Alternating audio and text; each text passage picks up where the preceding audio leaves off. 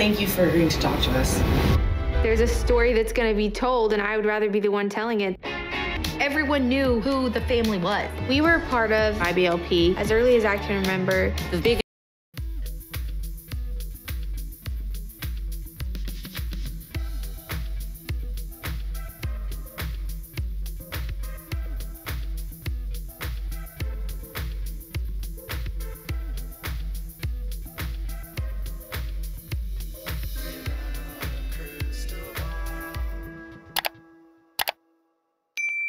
Hey everyone, it's Katie from Without a Crystal Ball. Welcome back to my channel. It's Friday, May 19th, 2023. It is time to dig through some archives of records, court records that I have had for a long time related to the Duggar family, and I wanted to talk to you guys about a dynamic between Jill Dillard and her family, Jill Duggar Dillard and her family, and sort of where she stands with them at this point in time. Now, I also wanted to talk with you about something about this new upcoming docuseries. So in the docuseries, obviously Jill's going to be involved in it, and she's going to be talking about her family's relationship in regards to the Institute and Basic Life Principles, and share her story of growing up in this group culture, as well as her story related to what happened in her home. And one of the things in the teaser is that they talked a lot about authority and the authority within the structure of the Institute of Basic Life Principles, which is the umbrella of authority where the father has full authority over the family, and then the mom is under the father, and then the kids are under the mom. And because of the way of the structure of this system, mothers have to be obedient and follow the dad regardless. So relationships are not equal. And Michelle Duggar has had, in many ways, been the kind of person that's had to submit and deal with Jim Bob, regardless of what she thinks about things. And one thing that Jill says that her mom believes and thinks is that Michelle wishes that Jim Bob would just sometimes shut up. Yes. And it has to do with how he treats people. I'm not kidding. So let's dive into this topic. Before we do, please do me a big favor and give this video a thumbs up. Also, please subscribe to my channel if you've not yet subscribed by clicking on the subscribe button down below. Make sure to leave a comment if you have something to say. Share this video with your friends, and if you are brand new here, I have been covering the Duggar family since 2018. I have an entire playlist on the Duggars, on Josh Duggar, on cults, and I have gone through almost all aspects of the Institute and Basic Life Principles. So if I don't show you a source to something, it's based on prior knowledge or a video that I've done in the past. So in this video, what we're going to do is we're going to go through some of the documents from when Jill Duggar and her sisters ended up trying to sue the county and the city and the police department for the release of records of what Josh Duggar had done to his sisters. And in this process, when they sued the city, which ultimately the case was dismissed because the police and the law enforcement and all the people involved, the judge found there was absolutely no malicious intent in their release of the records, that while it was probably like negligent in that they shouldn't have released the information, they didn't do it to hurt anyone, and there was no evidence that there was some sort of conspiracy against the Duggar family. On top of that, they had immunity. And so Jill and her sisters, though, were in this lawsuit for years and had to provide depositions and interviews with experts because they were suing for damages. And so they were trying to attach all of the hurt and pain that they were going through related to the release of records rather than the hurt and pain of what would have happened with Josh, okay? And they all were not going to sue Josh. And the reason why they weren't going to sue Josh is because they were following some sort of biblical principle where you don't sue your loved ones and you try to work things out by going to elders, and you just stay out of the court system when it comes to family. Now, when it comes to Jill, she was by far the most candid about her relationship with her father, and she was also the most candid about her relationship with her mother. And she was also candid about the boundaries that she has had to set up with her family. So Jill has, in many ways, been shunned by Jim Bob. So Jim Bob will not allow Jill to go over to the house unless he's there or he gives her permission. Just to remind you of something that Derek said several years ago, this is what he said about Jim Bob and not allowing them over. He said, it's harder now because we're not allowed at the house when Jim Bob isn't there. Jill even had to ask Jim Bob permission to go over to the house to help her sister when she was in labor because her sister wanted her help, but Jill couldn't provide the assistant until we got it cleared with Jim Bob. Jim Bob will not allow Jill over because Jill has a nose ring, Jill drinks alcohol, and Jill asked for money for being on Counting On. She also had to hire an attorney to get paid. Another question that always comes up in comments is, did the kids get paid? No. In the early seasons and well into Counting On, the girls were not paid. The adults were not paid. And it wasn't until Jill had to basically sue her father in mediation with an attorney through wage claims that she received minimum wage for her time when she was the show leader and the runner of Jill and Jess's Counting On. Imagine having your own reality show and you're not even paid for it. Yeah, that was Jill's life. And so after that happened, some of the kids got paid and some of them negotiated their own contracts, but not all of them did, and not all of them were paid. So no, the bulk of the wealth was given to Jim Bob. So when it comes to her relationship with Jim, I just wanted to share a couple things. This is what she candidly said about her father after she decided to quit and not do what he said. So when she decided to go outside of the umbrella of authority, make her own decisions for her own family, she said she saw a brand new side of her dad. A whole new side of my dad once my husband and I started making decisions that were in the best interest for our family, but not in his best interest. Sadly, I realized that he had become pretty controlling, fearful, and reactionary. He was verbally abusive. Our relationship is not good. It got pretty toxic. We occasionally text on a family group thread, but I don't feel comfortable being around him and just hanging out. It isn't good for my own mental health right now. And although I long to see our relationship restored, at this point, my husband and I have had to create some pretty strict boundaries right now to protect our sanity. We pretty much only see him right now at weddings and funerals. I think sometimes he wishes that we would just get over it and go back to how things used to be, doing things his way. When I see him at weddings and stuff, he's cordial, but I wouldn't want to talk things out with him in a smaller setting. Plus, there are just too many triggers and stuff for me to have to process after being around him. It's emotional, taxing, and I don't have the energy right now. This was what she said about her dad in 2021. So she calls her dad verbally abusive, controlling, fearful, reactionary, because she will not do what he says. Okay? She's not going to obey his authority. And Jim Bob believes, because of the structure of the IBLP, that he can have full control over his kids because they're still supposed to go for him to counsel.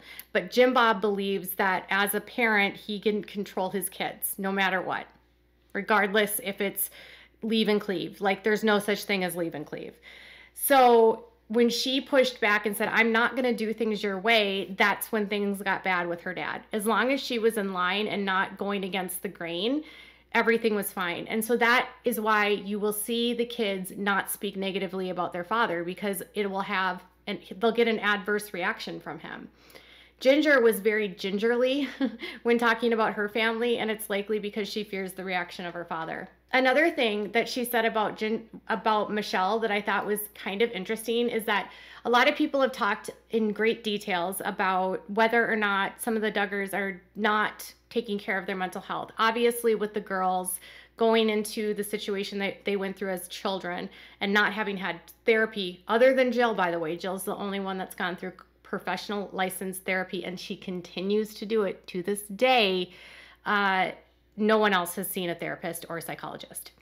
But she says that her mom suffered from depression.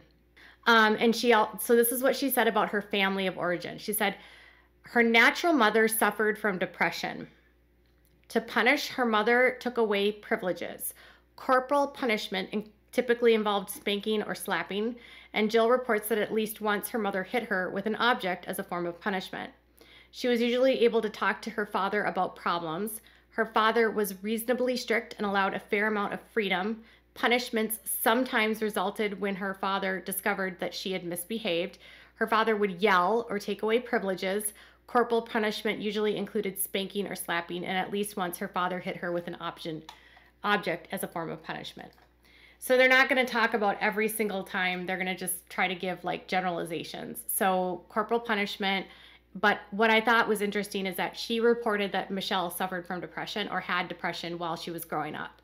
And Michelle has talked about some struggles she's had with an eating disorder, but one thing that Michelle never talked about was her own depression.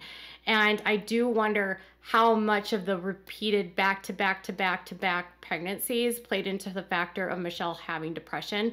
Postpartum depression is a really big issue for women, and it's something that not a lot of women will talk about. I mean, I think today it's better, but because hormones are shifting after birth, there really is a biological response by the body that can cause depression. And so I wonder for how many years Michelle could have been battling depression on top of having to be controlled and then having to put out a baby every year. Jim Bob got her pregnant constantly because they were demanding a baby a year. That was her goal, is her mission on earth for the IBLP was to bring as many children as possible into the world so that they can overpopulate the country and take over the world and the government. But when it comes to her mom, despite the fact that her mom has dealt with depression, which, you know, when you start to think about Michelle's life, it actually makes me very sad. A lot of people are hard on Michelle because they're like, oh, she didn't protect her daughters and she wasn't there for her kids. And I totally understand that. Like, I feel like Michelle for sure has made mistakes as a parent, but I can feel for Michelle in that I feel like Michelle is the first victim of Jim Bob. I've said that a lot on this channel, but she really was the first person that he targeted, and then through her got all of his kids who he targets. So she's just like the first one in the line of fire with Jim Bob. And he specifically picked her out because she was naive to religion. She had recently just become born again. She didn't grow up in the same kind of religious fervor as Jim Bob. And so he believed he could lead her because she didn't know anything about religion. And then shortly after they get married before she even turns 18. He convinces her dad to let him marry her when she's like only 17 years old.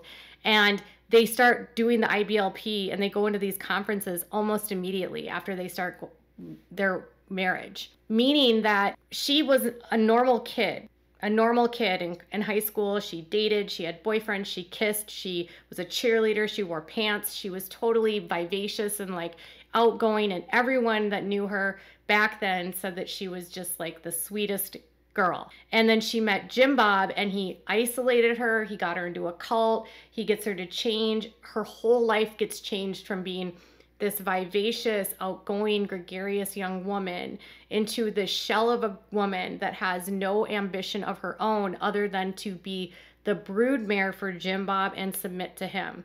And that's a lot of burden. And then on top of that, not only did she have depression, but I've talked to so many people that were with Michelle during the period of time that she was having all these pregnancies, and she was in so much pain due to these pregnancies because her body had no time to recover, that she was like dealing with massive back problems nearly the entirety of her life that she was having these kids.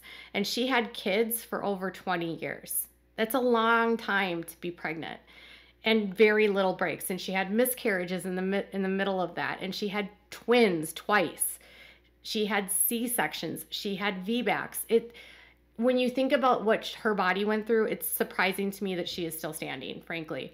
She was so busy being pregnant, obviously, and then dealing with the hormones. And then Jill says she's depressed and that she still is unable to navigate how to deal with her husband. And then on top of that, her kids, there's too many of them. She can't care for them. She's relying on her daughters to take care of them because she doesn't have the ability to do so. And she's not as present of a mother as she should be, obviously. She has her own struggles with Jim. And so this is what Jill says. She's still the same person with a caring personality. I know she's hurting and she just wishes that our relationship was on good terms and that my dad would just keep his mouth shut sometimes. She wishes there was something she could do to fix things, and occasionally she tries. I'm okay seeing her a little more than my dad, but it's still awkward and triggering. So when you think about Michelle, who is in her 50s, she's got 19 kids with this man, and even Michelle, as an adult female, does not have the ability to make her husband be nicer to her kids. She does not have the ability or the strength or the wherewithal to encourage her husband, and her husband will not listen to her about her pain. So Jim Bob's behavior affects his daughters, it affects his wife, and his wife cannot convince Jim Bob to be nicer to his kids, to shut his mouth, to listen to his kids, to stop being overbearing. So she wishes that he would shut his mouth. One of the things I will tell you about back in the early 2000s, I think I've told you, I said I know a lot because I've spoken to so many people. One of the people that was a part of the church that they were involved in when Josh Duggar did the stuff to the girls and it became this huge deal in the church and they had to figure out what to do, it was this same time that Michelle was also struggling to find her own voice in her marriage. And one of the people that was at the church told me that Michelle was looking for help, allegedly from the elders, because Jim was steamrolling her. Like, she couldn't say anything. She didn't have a voice. She didn't have a choice. She couldn't convince him of anything. He didn't respect her opinion. He treated her like trash. He discarded her and looked at her more as like an object than as a human. And she wanted help from the elders to help hold him accountable and to help show him like and guide him like, this is not how you should treat your wife. This is not how you should treat your family. And that's been an ongoing issue in their marriage for decades because Michelle doesn't have a voice. And I've talked to a lot of people that all say that Jim treats her like garbage, and Josh treats Anna like garbage because that's how Jim Bob treats Michelle. He doesn't respect her opinion. He doesn't like when women speak. He doesn't acknowledge women. So I'll tell you another story. Is I was talking to someone that was actually at an event that the Duggars were at years ago. So back in the day, the Duggars used to go to all these different churches. And at the church events, they would speak. And then after the events, they would have books and they would sign their books. And this woman that was at the church said that she was in line she was in the auditorium and Jim was sort of over there, and she went up to him and tried to talk to him, and she said that Jim would not even look her in the eye, wouldn't even respond to her. So when she was by herself, she tried to talk to Jim Bob Duggar, and Jim Bob would not even acknowledge her because she was a woman. But then when she and her husband were together and they were in line to have the book signed, Jim spoke to her as long as her husband was with her. So Jim Bob would not acknowledge or even look a woman in the eye because he felt like he was better than her and above her, and would only look at her and speak to her through her husband. And I've talked to multiple women that have had this exact same experience with him, where he will not speak to women because of how he views women as less than. So that's Michelle in a nutshell. She's not viewed as anyone that has any pull or say. And Jim rules his family with an iron fist and no accountability. And because of the belief system, he doesn't have to let her do anything. And he's only following what Gothard has taught him to do. What never made sense to me about Gothard's teachers, the purpose of the church, at least when I was growing up in one, is there was supposed to be elders that could hold people accountable. There was supposed to be, you're supposed to follow all these different rules about how to mediate things, and that nobody is above the law, and that everyone should be able to be humble and submit. And not only that, but the Christianity calls for men to be kind to their wives and to treat their wives like Christ would treat the church, with love and compassion. And Jim Bob is clearly not doing those things. So it always made me wonder, why would you develop this system where men have no accountability and can do whatever they want, and not call for these men to be kinder, more gentle, and caring, compassionate men, and reasonable and thoughtful instead of dictators? So Michelle, through Jill, we learn, wishes that Jim Bob would shut up, wishes that he would stop being so difficult, dealt with depression, and has struggled for years to find her voice. And with this upcoming documentary, we might learn more about some of these aspects. We may learn more about Jill's trauma. A lot of people were asking and wanting Jill to expound and expand more about what happened to her with Josh. And I just want to be very sensitive to this. I actually find it rather crass when people want to know the nitty-gritty, gory details about what's happened to someone. During trial, we learned some details through Bobby Holt's testimony, but just remember that Jill's a human being, and her trauma is her trauma, and she should not ever be required to go into detail about what happened to her. It should be enough for people to understand that she was essayed without her having to go through the gory details of what Josh did. Because frankly, it shouldn't matter what he did and what he did to her. It should only matter that it happened, and that she's saying, I'm a victim of this. We don't need to know the details, because that's trauma and triggering for her. And then another thing is that, she might be shunned from her family in many ways, but she is also equally doing this to protect her own sanity. So she's put up boundaries herself because she's in therapy. And one of the things about therapy is that you need to put boundaries up for things that trigger you to protect yourself from what's going to make you feel traumatized or have, the flashbacks or dealing with all of the pain and the anxiety. And her parents will not go to therapy with her. She has asked to mediate with them. She has asked to come to a space where it's neutral, where they can work things out and try to figure things out together, and they refuse to attend. She has taken all the steps necessary to try to create a space where they can actually get back and have a conversation, and Jim Bob refuses, because Jim will not talk to anyone that's not affiliated with the IBLP. He will not do anything related to therapy. He doesn't believe in any sort of drugs for his mental health. And that's because Mr. Gothard says that all of those things are bad. You shouldn't see psychologists, you shouldn't see psychiatrists, you shouldn't take medications. Jim Bob's own father has dealt with severe mental health issues, according to Deanna.